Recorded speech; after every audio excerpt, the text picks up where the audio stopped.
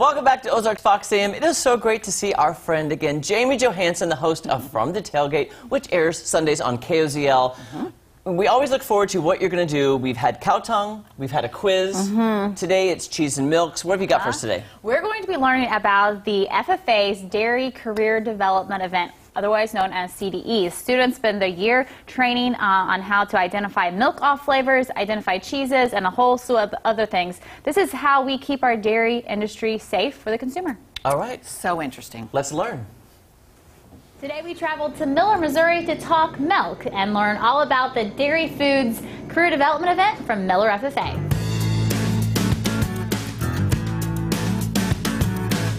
Well, the Dairy Foods Career Development Event's been around a long time.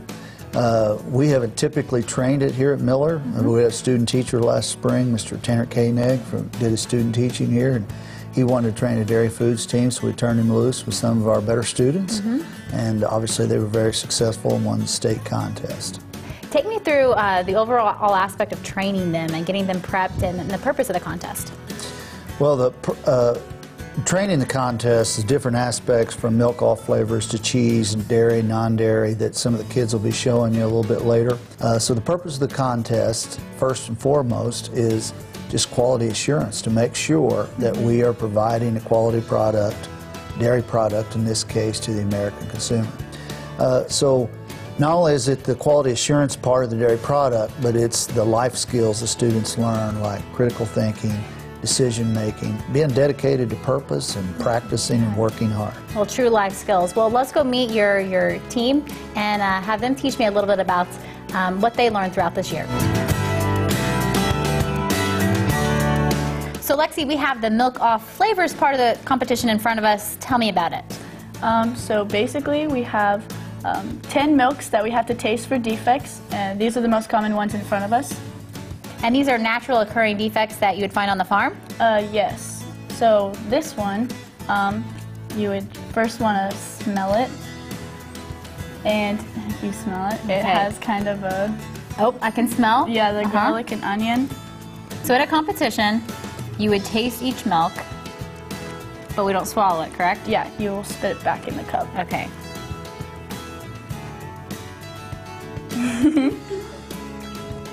So when you taste the milk, yeah, it's pretty bad. Yeah, real bad. So you want to really like swish it around in your mouth, and sometimes even like open your mouth, get an airflow in there. So when we do this, after we taste it, we grade it on a scale of 1 to 10. Okay. 10 being no defect, the best milk, 1 being very, very gross. So how would you rate this one? Well, the scoring for garlic and onion is 531, and that was a light to medium. So I would... Light? Whew. Yeah, it wasn't that bad. There's been worse. So I would give it probably a 3. Okay. Tori, I think I'm going to enjoy this part of the competition a little better. Take me through the cheese ID.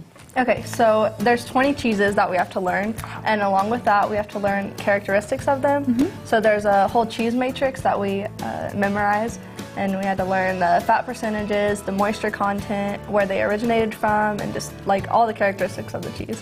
And out of those, there's 10 cheeses laid out that we have to identify and write down the characteristics that match with it. So when you've got a plate of cheese in front of you, what type of mental notes are you checking off in your head to identify what cheese is in front of you? I first look at color, so as you can see we have a yellow cheese here compared to the white ones. And also this one has an orange rind, and there's clues like that that can give it away sometimes. And you can also see if there's processing holes. Okay, let's try this yellow cheese.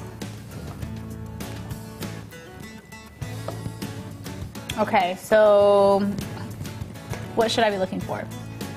So with the yellow cheeses, you'll be looking for, if it's a cheddar, how sharp the taste is. Okay.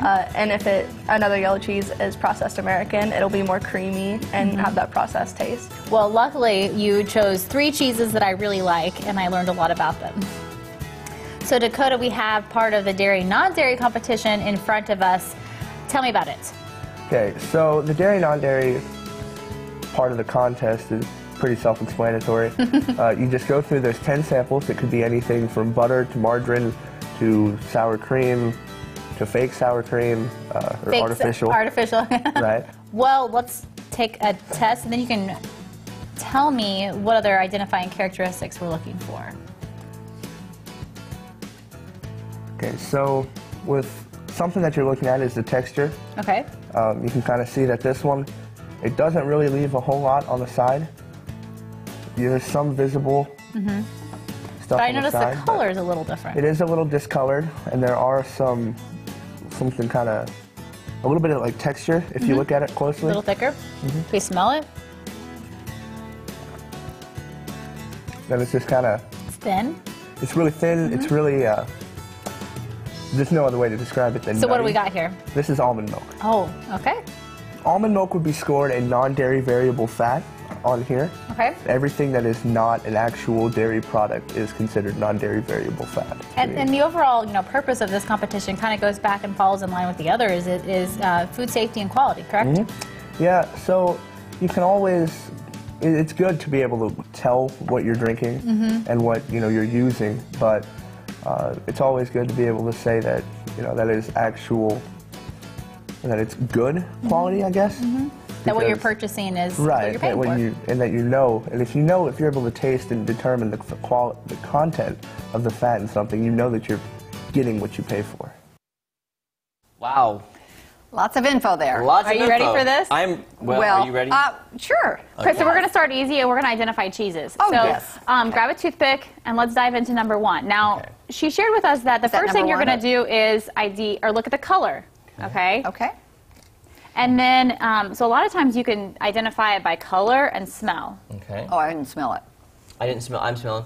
I don't smell. We got nothing. plenty. You can take another bite. I don't smell anything, Jamie. Is it This Mun- one's not going to have a strong smell. Can I tell you what I think it is? You can tell me what you think it is. Is it Munster? Nope. Close. Is it Havarti? Havarti. Okay, there it Havarti. is. There it is. So they're also going to be identifying, we're IDing those, and that's all I know how to do. But they're also identifying the milk fat in that and how the consistency. So there's lots of levels that they're doing to identify the quality and the grade of cheese. So diving into the second one, It's got a little yellow rind. which on she it. said to identify that as looking at using your eyes. Oh, Now, do you eat the rind? Oh yeah. Okay. I don't you smell know what? anything. Let me just say this. I haven't smelled either one of them, and I know we need to do that. I've always been taught that's rude to smell it Smell first. food? Yes. Not in a contest. You're good. Not in a contest, I'm good. Or live TV. You can smell Okay. things. I gotta try that one again. Yeah. Gosh, I don't know what This that is one of my favorite ones. Well, what did you guess earlier? Munster? Is this the Munster? Is it? Okay. And you basically, I don't know if my palate is refined enough to know the difference between a Munster and a Havarti, but look at the rind. Munster's Yeah. always Yeah. going to have Yeah, that the rind. rind. Okay, There you good go. to know. Okay, diving into a yellow cheese. All right. I like trying cheeses. Oh, whoops, I can't get it on there. Sorry. Sorry, Jeremy. You go. You go. I'll hold it. Oh, he got two. Oh, There you go. double dipper. Double. I got Okay, two so- pieces. Let me smell. Okay, I want to say that. Cheddar. I was gonna say it smells like sharp cheddar. Okay, sharp Sharp, cheddar. yep. And so cheddars can be also white. So you That's right. You can do the white sharp cheddar. And then I'm there's telling mild. you, that's my favorite. White sharp cheddar is my favorite, actually. It's great. I love it. okay. So sometimes looks can be deceiving, so you have to use sight, smell, and taste. yeah. So diving into this next one. Okay. There we go. Set that back right there, please. There you go. Oh, I know what that is. Probably by smell. Yeah. Swiss. It's Swiss. a Swiss. Yep. And I Totally. made sure you couldn't see the holes. Right. I Exactly. didn't want to cheat. Oh, man, I love So Swiss see, cheese. smelling does really work to know what you're Okay, doing there. exactly. So our last one, you can identify with taste. With smell. I know I can, because I think I already know this one. Yeah. It's going to be hard to get on that. Yep, I know exactly what it is, and I love it. And it's blue cheese. It's Jeremy's favorite. Yes. So moving on to the milk, and these are milk off flavors. Milk off flavors are usually are tested on the farm and are identified based on storage potentially, what the animal ate, their diet, or their health. Okay, so this is number one, I believe. So you can smell it. Can Remember, I'm remember just- they said. Can I say that blue cheese is lingering? Okay, It's now that strong. I hope that doesn't alter That your blue- flavor. It's long. You may It's need to throw lingering. that cheddar in there. Yeah, I don't know. let me. Let's hold on. Or something milder. I'll get Havarti because I Yeah. love it so much. Okay. Okay. Here we go. So smell it? Smell it. Does it smell like anything? No. No. Okay. No, we're supposed to taste it and spit it back out. Yep, swish it Okay. around in your mouth as long as you can. Get those taste buds a rolling. Oh, that tastes like, I know that taste. Is it a good taste or bad taste? It's just a normal milk Normal, like taste. weird taste. It's a weird taste. So this is an oxidized milk, and so sometimes the oxidation will come from lighting, so fluorescent lighting in a glass bottle. So storage would be the issue with Sorry, that. Jim, we have to hurry up. We're running out of gonna time. Okay. We're running out of time. Let's I'll get your cup set up. skip. You can do 5.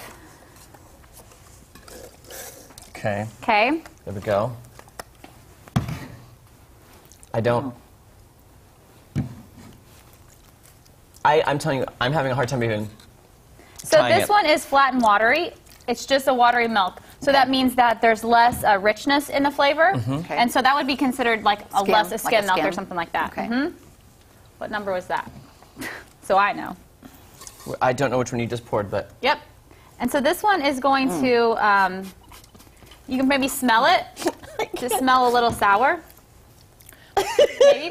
So this one is acidic, and this is going to be, we added buttermilk to it, so it's going to be Oh, you high did. buttermilk Okay. fat. And then the last one is going to be the best one. okay. All right, we gotta go, then, Jamie. Oh, we gotta okay, go. toss a break while we try Okay, lots more milk before we come back. We'll be back. this. I can't even try it. My stomach is so weak, Jamie.